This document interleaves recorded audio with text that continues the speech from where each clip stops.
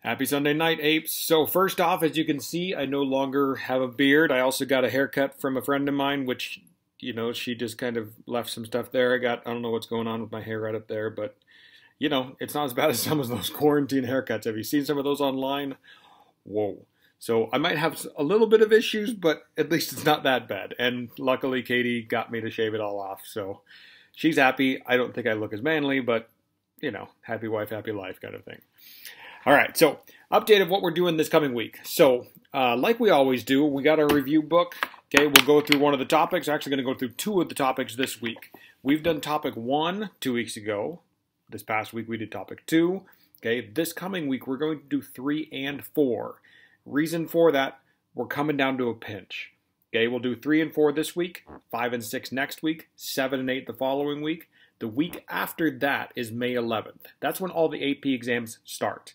Okay, I'm still going to assign topic 9 that week, but if you have an AP exam, that is by far your priority rather than reviewing a little bit for my test. Okay, your AP exam obviously is what everything's been culminating to. That's your focus, that's your priority. Okay, this week, the good news about topic 3 and 4, okay, with the multiple choice questions, instead of being 44 multiple choice like topic 2 was, topic 3 is only 15 multiple choice. Topic 4 is only 16 multiple choice. So a lot easier in my opinion. Okay. We're also going to do the review videos like you guys have been doing, doing little kind of the review critique summarization videos, which you guys are doing very well on. Okay. Another thing this week, I'm going to put out a survey tomorrow morning. I'm curious when works for you guys because I want to do a live Google Meets review session, meaning all of us will be together. Okay. It'd be kind of fun to see everybody again, but we're also going to do a practice test, meaning the College Board has released one of the tests, and we're going to it's going to be about analyzing an environmental problem and proposing a solution.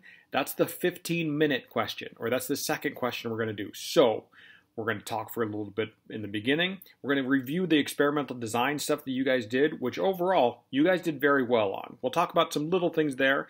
Talk about how the test is going to go, and then basically we're just going to kind of like sit on video for 15 minutes. Because I basically want you guys to kind of like walk through how long 15 minutes is, so you can put enough information on there while not running out of time, and so on, just to kind of get us into practice mode of that kind of stuff. So like I said, I'm going to put a survey out. The times are pretty vague. It just says, like Tuesday morning, Tuesday afternoon, Tuesday evening. Okay, and so basically I know the mornings for me are really early. Okay, I got Cameron. He's obviously up really early. I'm not talking that kind of morning. Okay, morning will be like 9-ish, 10-ish. Afternoon, 1 to 2, something like that. Evenings, 5 to 6 o'clock, something like that. And that once we kind of get an idea, we can fine-tune that as we go forward. Okay, so again, to review, we got our book. We'll do topics 3 and 4 this week. Okay, we'll also do the APES videos like we've been doing. Then we're also going to figure out what day works best for get Google Meets for all of us to do the video conference together. Okay, have a great week, apes. Talk to you guys and see you guys soon. Bye.